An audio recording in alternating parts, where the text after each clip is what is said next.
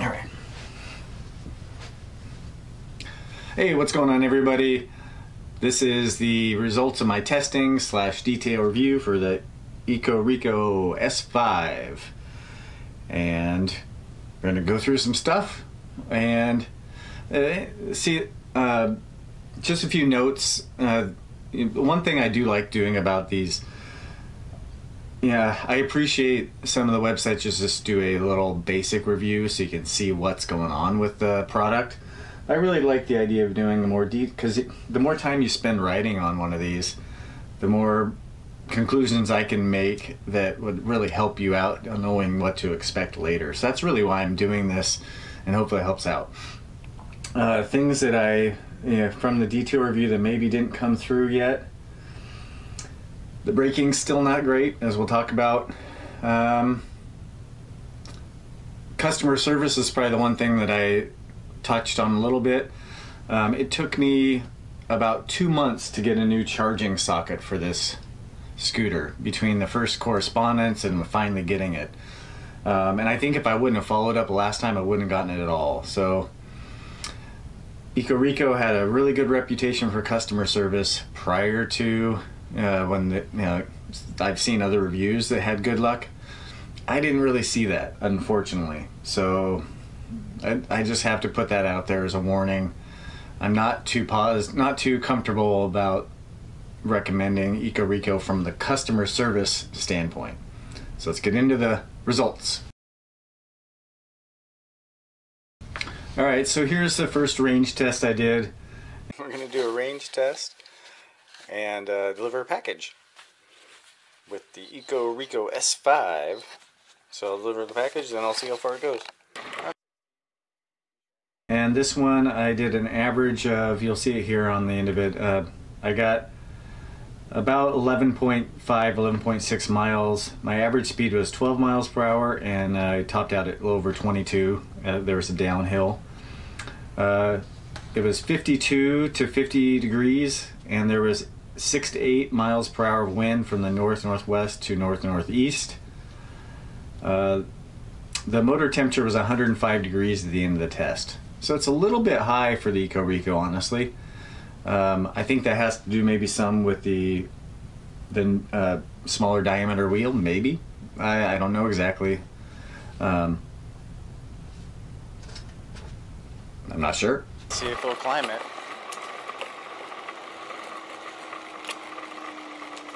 Oh. Working. Looks like we're 10.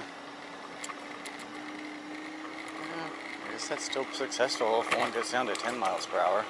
Alright, so wrapping up this range test. Of course, the EcoReco does not have a headlight, so I had to use my add-on headlight, though you can see the display there pretty well.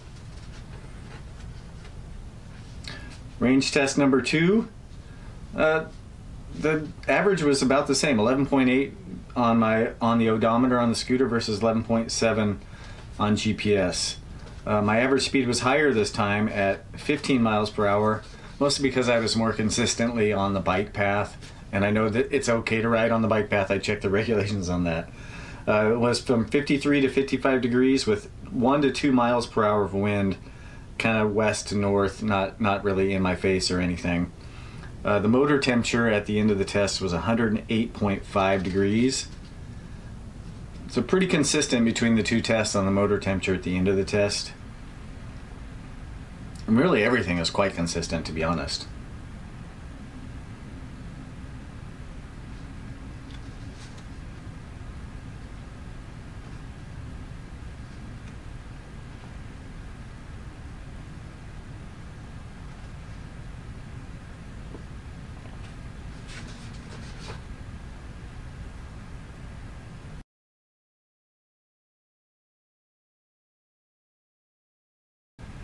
This is a wrap up of the test. The battery is pretty much exhausted, and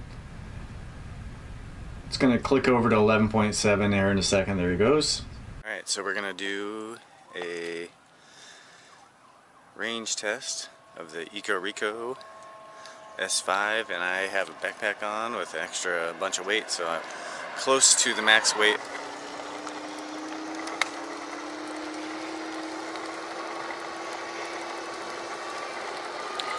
So it looks like showing 16.8 to 17. See what the actual GPS reading is on the speed right now with this. I'm going to take this off for a second. That's a max speed. This one I did with I tried to do a maximum weight test. I'm going to do this differently in the future because it was really hard to ride with a backpack on like this. But I still got right at 10.6 miles. Average speed was lower, 10.7, even though I was on the bike path. So that's about a 4 mile/hour drop from a very similar route without the backpack on. I still got a top speed of a little over 18. There's some downhill sections as well. Temperature was 60 to 63 degrees, 7 to 8 miles per hour wind from the north-northwest, so kind of a crosswind, so I don't think it, because I kind of did out and back, I probably canceled out. Motor temperature, as to be expected, was 121 degrees, higher with the higher weight rider and basically more strain on the scooter.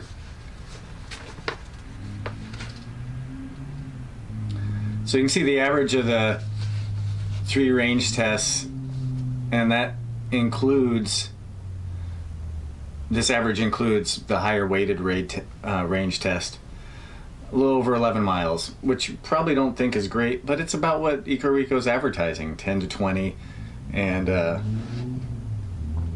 jeez Louise. And so I mean, I can't really complain about it. I mean, I don't know if I wish it would go further. It's not bad for what it is. I think they could, with the size of battery, they could take up some space. They could use that space, so they could have reduced the weight of the scooter a little bit more. But I don't know. I like that they're kind of truth in advertising, which is pretty unusual with these scooters. So here we go to some acceleration tests. So this is just some footage of the acceleration tests. And the one thing I did this time around is I timed the acceleration tests versus just trying to estimate the speed, because it's pretty hard with most of the speeds changing. You know, it's right in between. I would do my best to guesstimate it, and I'll be honest, I forgot to estimate what the top speed was. As I'm editing this video, I'll probably go outside and run a couple runs and put in what that speed was. I think it's going to be around 13 to 14 miles per hour. So 6.75 seconds to 100 feet. Not bad. I think it's pretty, I mean, it feels spunky. The motor, as I've said before, is pretty much the high point of this scooter. So let's move on to braking test, the low point.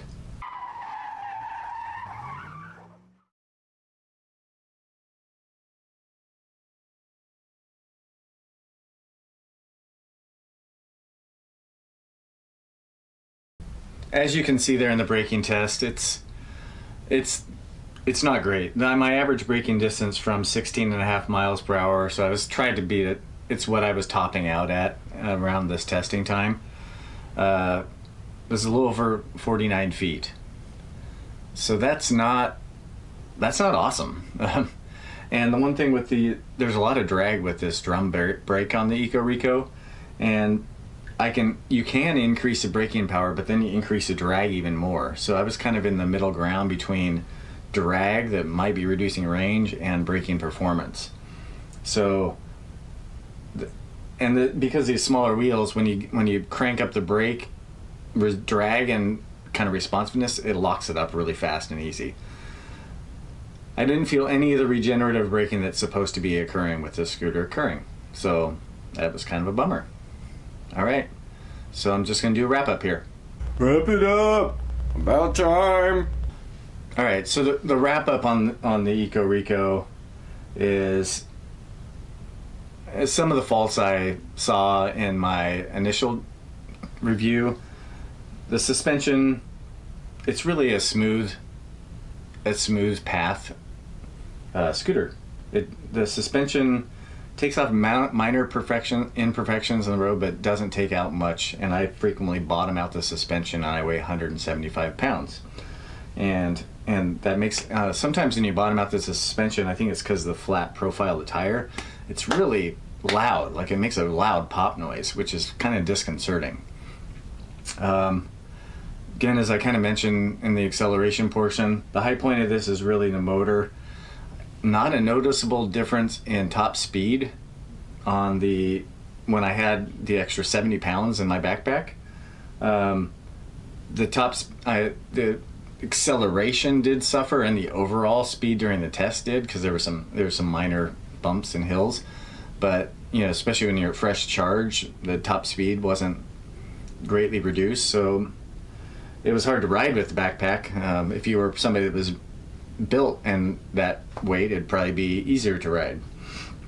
I really feel like it should have a headlight.